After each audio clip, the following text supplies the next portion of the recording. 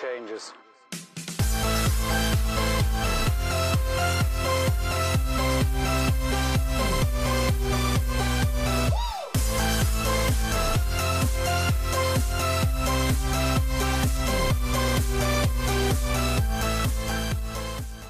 So what is up, guys? Today I am out here filming with the bait, the Yamamoto Kut Tail Worm.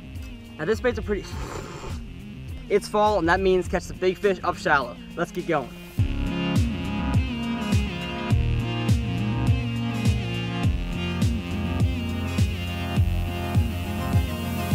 So in the fall, as many of you guys know, these fish are moving up shallow to feed to get ready for the winter. Now in the summer and winter and spring and fall are kind of like the same season. So spring and fall, the fish are up shallow feeding or spawning. In summer and winter, they're out deep, kind of hibernating or mega feeding like they do in the summer.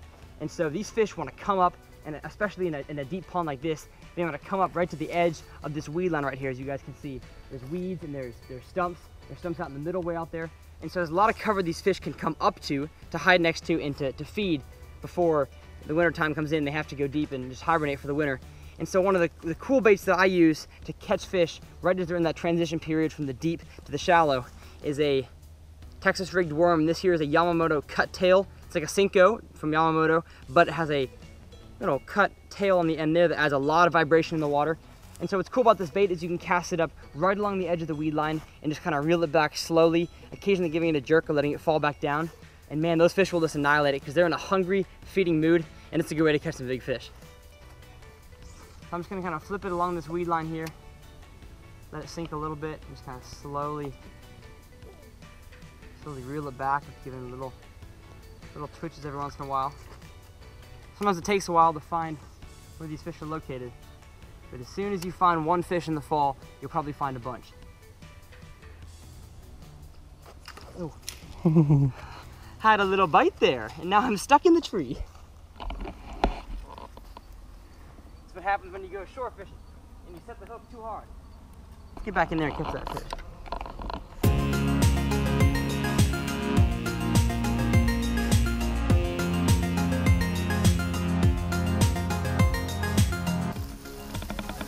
Hey, buddy.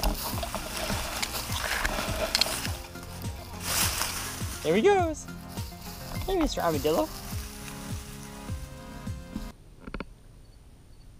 Oh, that looks so good in the water. Yeah. Man.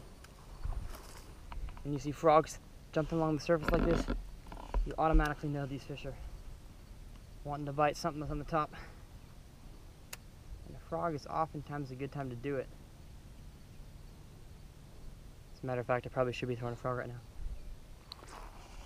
Oh, got one. Yes. Yes. Good one. Oh, man. Good fish. Come on, buddy. Come on. Solid 3 at least. Get up here. Get up here. Ooh, yes. And that's the kind of fish you can expect out of the Yamamoto Kut Tail Worm. I was just reeling this thing right along the grass line. Man, right in the side of the mouth. Nice fish on the Kut Tail Worm. I tell you, small ponds in the fall, great ways to catch fish because oftentimes, especially when they have grass and wood, these fish are nice and chunky. Whew. Let's give this fish a release.